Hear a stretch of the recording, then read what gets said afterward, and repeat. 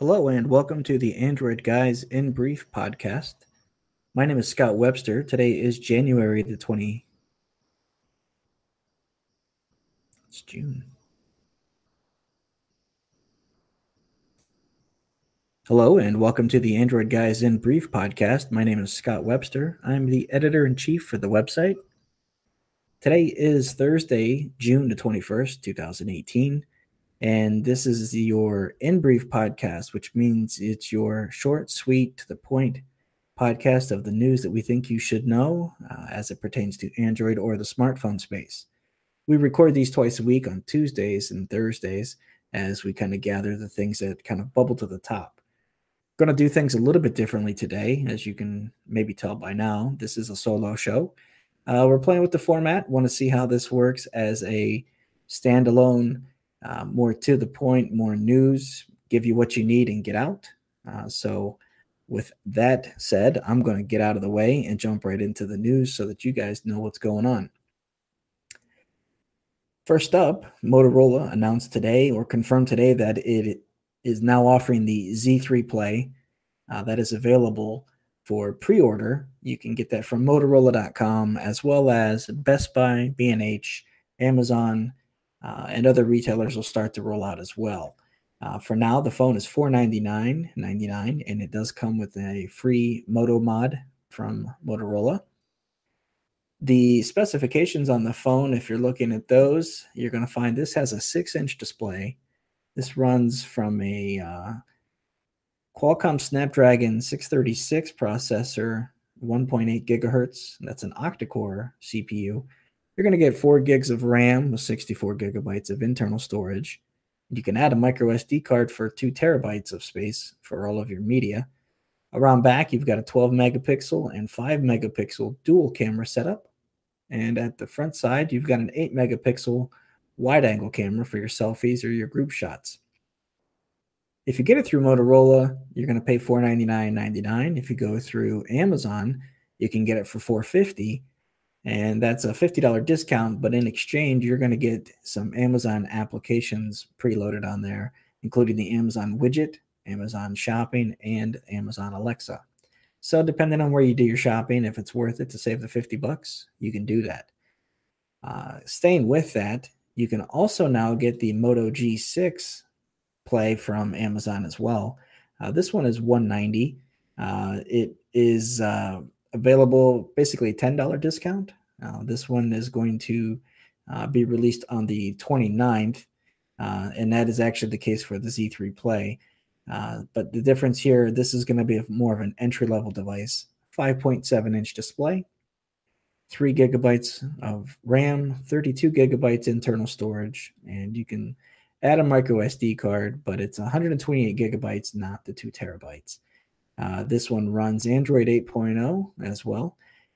This has a Snapdragon 427 processor. That's a quad core, so it's more of your entry level, nothing super powerful, but for a lot of people, the price point can't beat it. It is an unlocked device. Now that works with AT&T, Sprint, Verizon, and T-Mobile. So if you need a device or if you're looking for your first device, this makes a good choice for pretty much all carriers and all entry-level basic users. Staying with Amazon, it announced today that you can now get the Fire TV Cube. It's a $120 item that sits in your generally your living room or family room, and you can use that to kind of control your television. You can also hook it up to your cable boxes, sound bars, receivers, and things that you can kind of control the playback. So you can play, stop, fast forward. You can control that. But you can also tie that into your applications. So if you have things like Netflix accounts, Hulu, you have your deeper hooks, you can do more control over those as well. And because it's an Amazon Alexa powered device, the Fire TV Cube also lets you do things like check the weather, news, dim the lights, and things like that. So look for that from Amazon for $120. Instagram today announced, actually, no, it would have been yesterday, that is now offering IGTV. It's a standalone app or service that takes people who want to create video or share video beyond 1 minute, this is perfect. You can use it for up to an hour to broadcast your video. Things are broken down into channels, so pretty much anybody can be a channel, but I imagine this is going to be where you see brands really start to increase their social media presence or try to offer exclusive access or insight into how things work. When you open it up, you'll find that you can go into things that are popular, the videos or channels that you're following. You can also continue watching things where you left off. And similar to the Instagram experience, you can like or comment, and you can also send them as messages to other users. And wrapping things up, we talked about Pokemon Go earlier this week as being available to, not available, but launching friends and trading. It is now available as of airtime here today for level 40 players. If you are a Pokemon Go player and you are level 40, you can make friends with others and you can start to send and receive gifts and trade with one another. This will ideally roll out here in a short window to other players. It's not quite clear how quickly they'll do that, but we've seen Niantic or the Pokemon Go app do this before. I believe it was for raids in the past. You'll start to see the window kind of quickly open up to let other people in and do that. So as of Thursday, the 21st, you can now make friends and trade with one another. So that's going to do it. You can see that this is a nice, short, sweet, and kind of to the point thing without the second and third voice here. It does kind of speed things along. And I want to know if you like that, or if you don't, please give us some feedback at podcast@AndroidGuys.com. We'd love to hear whether you think it's a good format, or if you'd like the second and third voice, if that's nice to have that commentary to bounce off.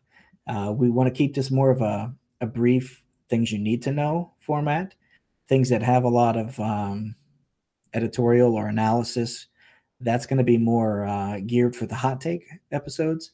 And what we do for those is if somebody announces a new phone or a carrier rolls out something that's big and worthwhile, we will do a standalone episode where we just kind of get together as a couple of us and just talk about what was announced, the implications, the our perspective on things, and just kind of share it as a standalone bottle episode. We've got some other fun formats in the pipeline as well, so keep an eye on that.